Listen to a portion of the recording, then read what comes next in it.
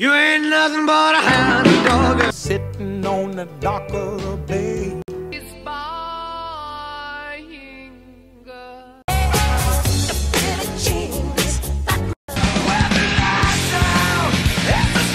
Nobody said it was easy. Just the way you are. I wanna hold your hand. I wanna.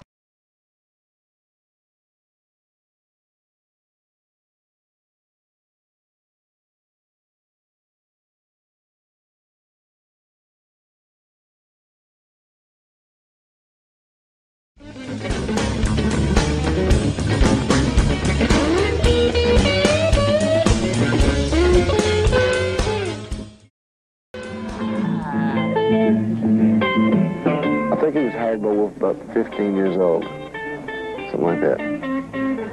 And he's still got his head on his shoulders and his heart in the right place. And that's the whole point. He was probably the heaviest, most original guitar player I've ever heard in my life. And that's the truth. Yet I'll never forget how he told me how he met Howlin' Wolf in the first place.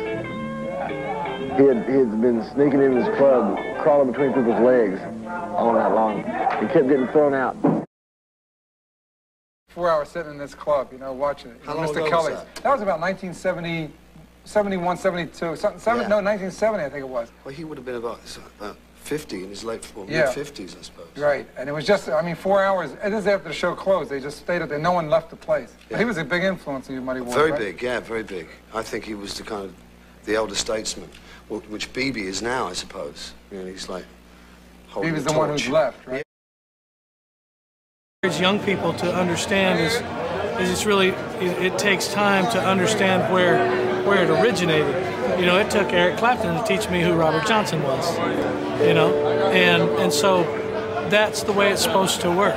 You know, you're supposed to take that generation and go, yeah, well, we did this, but look where we got it, and then look where they got it, and that's what history is.